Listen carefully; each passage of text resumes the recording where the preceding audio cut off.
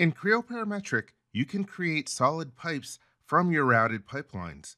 Let's go to Applications, Piping, and then on the right side of the ribbon, here we have the Pipe Solid command. I will click on that. It opens up a dialog box. If you have multiple assemblies with pipelines, you can choose which one is active.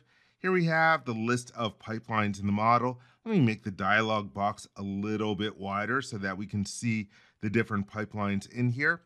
I want to generate solids for the fourth pipeline. I will expand it so you can see the different segments that are located in here. And if you click on them, they will highlight in the screen on the side. I'm just selecting them one by one, or you could use the Shift key to grab an inclusive list. Underneath solid name, you can edit the names if you want to. I'll leave them as they are. And you can also choose what start part you want to use. I will use the open icon underneath copy from, and I will grab one of my default templates that I like to use. And then you want to hit the green check mark over here in order to designate that that start part will be used to generate solids for these different segments.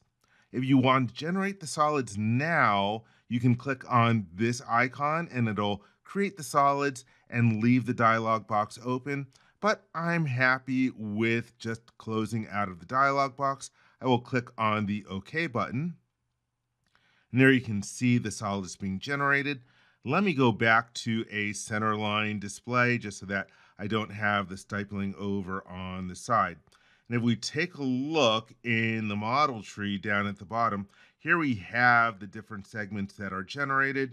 So for example, I can select one of them and then use the open icon from the mini toolbar in order to open it in its own separate window.